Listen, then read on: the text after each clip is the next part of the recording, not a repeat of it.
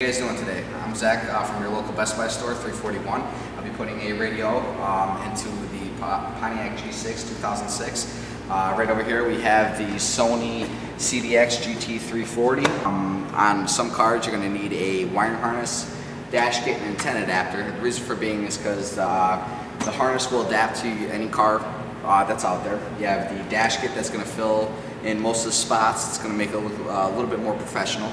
And you have your basic antenna adapter to pull in radio stations. After using all the right tools, we got the aftermarket radio put in, the Sony CDX 340. What we're going to do now is turn it on and test it out.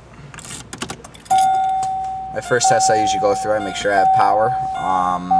After that, I'll make sure I have volume, just so we can go through all the basic steps. What we do in Best Buy is we're set your presets, do all of your EQ, and make sure it sounds pretty good. So let's check it out.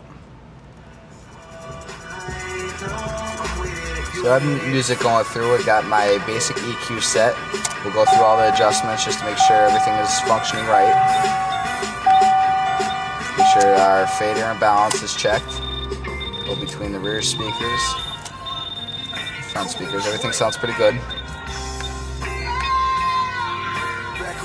Other than the factory CD player, this has a lot more functions, such as you get your basic presets up front.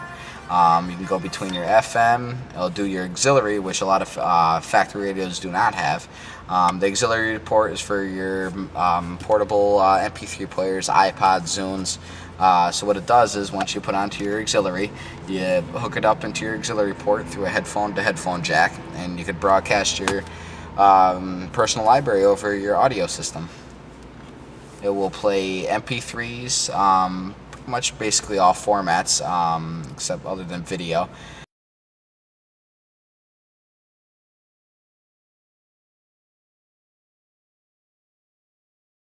Let's take a stop in our local Best Buy and get your CD player installed, Sirius radio. We got our remote starts. Give us a call. I can help you out.